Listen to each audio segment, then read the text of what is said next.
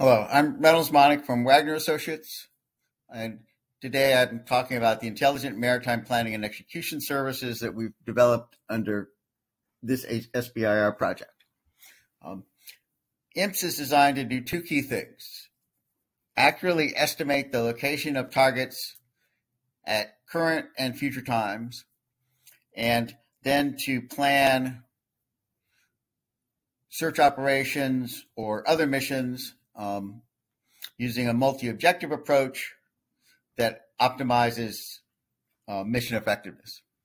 The example here is looking at the target location piece of that, where we have an initial estimate of target location, which was a Gaussian ellipse, where the darker cells have a higher likelihood of containing the target.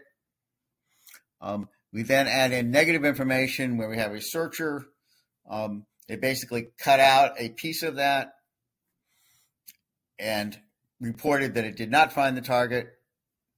And using that negative information, we then get this posterior estimate for target location, which can then be used to plan a search, looking at the higher density areas, and also looking at how the target moves over time, so that it may initially be located there, but based on whatever target motion model you're using, that will change, and the system accurately tracks, how that changes over time. Wagner Associates has been designing and developing innovative algorithms and software for DoD clients, in particular the Navy, for over 58 years, applying sophisticated mathematical techniques to solve challenging and difficult Navy problems. This has been in two primary areas: mission planning and threat mitigation, and tracking and data fusion. IMPS sort of looks at both of these. So in the mission planning realm, we've transitioned to the Undersea Warfare Decision Support System, USWDSS, for both planning and data fusion, and went through OPEVAL in 2013. The MH-60 Romeo ASW helicopter uses our acoustic mission planner, went through initial OPEVAL in 2005, and we just did a big upgrade to allow for multi-helicopter planning. We've also worked with mine warfare heavily. We developed and transitioned a submarine route planner to minimize mine risk to friendly subs, and a MineNet tactical module for data fusion and search effectiveness evaluation and optimization that's used by the Navy for all of its mine warfare planning. In terms of tracking and fusion, we've also done a lot of work with swarms and individual unmanned surface vehicles. Starting in 2014 in particular, we've worked with ONR on swarm demonstrations, basically distributed data fusion across however many USVs you have, so that everyone has a common operating picture and can then do cooperative autonomy. We also developed for the SQQ-89 a torpedo defense data fusion system that went through the ACB process in 2013. Key personnel in many of these projects was myself, and I have extensive experience in designing, developing, evaluating target localization and mission planning and search optimization algorithms. In this project, the main challenge is to automatically estimate target location as accurately as possible and to make optimal joint use of scarce undersea warfare, surface warfare, and air warfare assets. IMPS automatically utilizes all available positive, negative, and target tactics information when estimating target location, and then uses multi-objective optimization algorithms to jointly optimize the use of USW, SUW, and AW assets. One potential initial transition is into the Maritime Tactical Command and Control, MTT2 system, but this could go into any Navy command and control system, and we certainly will hope to talk to anyone who is interested in such a transition. Also, as I mentioned before, we've done a lot of work with unmanned vehicles, and this could go into a controller and planner for swarms of unmanned vehicles.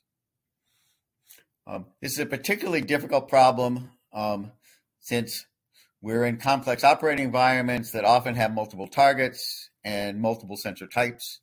And so it's important that the algorithms be accurate and that the sensors themselves be modeled accurately, both of which are Wagner specialties. The operational need and improvement in this case, as in many cases, is driven by modernizing near-peer militaries, which pose significant challenges to friendly missions. In particular, an advanced IMPS would be very useful in MTC2 because it can automatically estimate target location as accurately as possible and then recommend optimized joint plans for utilizing scarce friendly surveillance and strike assets, which is a high priority given the increased capabilities and numbers of near-peer militaries. Some other programs that could benefit are Integrated Undersea Surveillance System, USWDSS, PEO Sub, and the SQ-29. But as I said before, this approach is really applicable to any command and control system that's dealing with a complex target environment and needs both to accurately locate targets and determine how to allocate assets either to search for them or to attack them. Here's the same picture that I showed at the beginning. Again, to emphasize that the key piece of this is to first automatically estimate target location using positive, negative, and motion data, and then to take that picture, which, as you can tell, just visually gives you a much better estimate of target location than if we did not include the negative information, which then allows you to allocate search. So if you had, a similar sensor, it's obvious from looking at the picture where you would want to put it on top of that, high density area that's left after we did our first search. But our algorithms will actually, optimize that based on, the swath and probability of detection of the sensor. In this case, we used what's called a cookie cutter sensor. So we just basically have probability 1 out to a certain distance. But in general, you can make the probability of detection a function of the current closest point of approach of the target to the sensor, and you can put in, whatever your best estimate of probability of detection and correct classification is. And in particular, when you're doing anti-submarine warfare or surface warfare with acoustic sensors, that's a critical part of what we do, is to bring in the best available Navy models for acoustics and calculate the probability of detection as accurately as possible.